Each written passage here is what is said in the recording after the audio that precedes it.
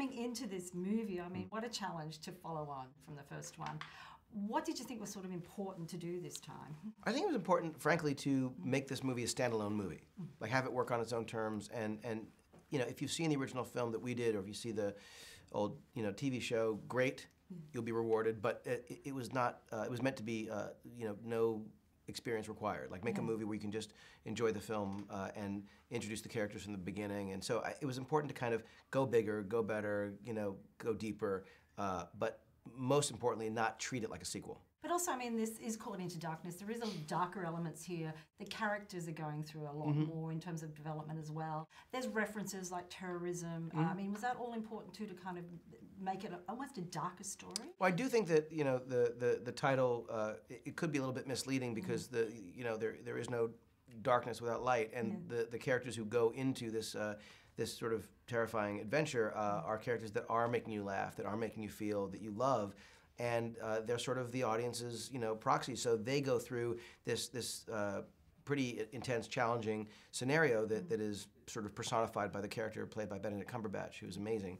And so to me, the ideas of the threat are things that are, I think, frightening because they feel legitimate, they feel real, they're grounded, they're not kind of fantasy threats. They're things you go, oh, that seems like, you know, those bad guys feel like bad guys that I actually have heard of, you know, and know about. And so I think that the key to the movie is keeping it an entertainment. It's not supposed to be a preachy film, but make sure that the villain, you know, himself, but also the themes of the movie resonate and feel like they are relevant to the world today. Otherwise, it's just sort of a disposable, you know, thing. I mean, there is a reference, obviously, to one of Star Trek's wonderful films, The Wrath of Khan, homage, and almost a role reversal with Spock and Kirk in the scene. I mean, was that nice to sort of play with the emotions and play with that? The idea was to sort of embrace elements that have pre-existed in a way that if you are a fan, you'll appreciate, but if you're not, it's irrelevant.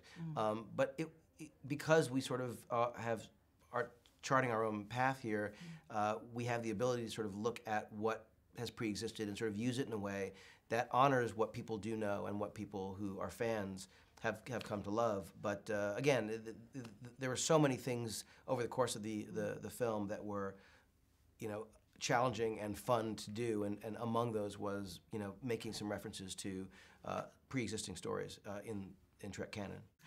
3D was does seem to be perfect for this. I mean, was that sort of fun to actually play with that? Yeah, I mean, once I got past my issue of never really loving 3D, and then seeing some of the original film we did converted and realizing, oh, this could be actually pretty spectacular. We had an amazing 3D team that had always wanted to do certain things they never had a chance to do before. So we're really sort of pushing the envelope in certain ways, doing some things that haven't been seen.